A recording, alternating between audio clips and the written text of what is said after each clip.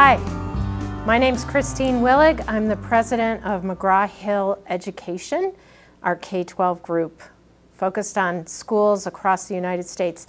Hey, I'm here today to talk to you a little bit about the difference between educational technology and learning science. What is that difference? When you think about educational technology, it can be anything from a device or a piece of hardware or a single application that comes into your classroom.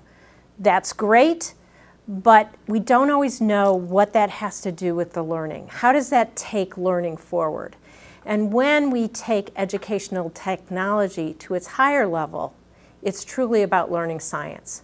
McGraw-Hill Education has invested heavily in learning science over the last couple of years so that we can take what we know about how the brain works, how children learn, and how teachers teach, so that we can apply the science of learning to the art of teaching.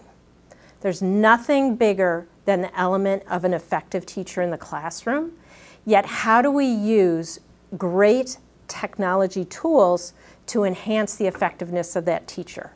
That's what we're doing at McGraw-Hill, and that's why we've invested in adaptive technologies like ALEX, like LearnSmart, as well as platforms that tie learning and formative assessment together into a cohesive whole.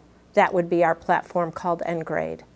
So let's talk a second again. There's a difference between educational technology, a single video, a single interactive, a single app, and learning science, in which we're investing in the small pieces of data that show us where a child is at in their learning trajectory, feeding them content in a way that's powerful and effective for them to move to the next level.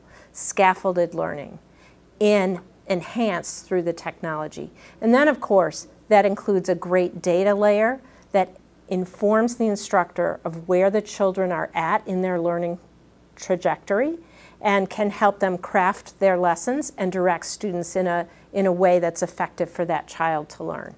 So while in the past we may have thought of McGraw-Hill strictly as a textbook publisher, that has metamorphosized into a learning science company in which we apply learning science to teaching and learning. And in fact, we like to talk about it this way: the science of learning serving the art of teaching. When we get the science of learning working with teaching, that's when we're going to see student performance really accelerate.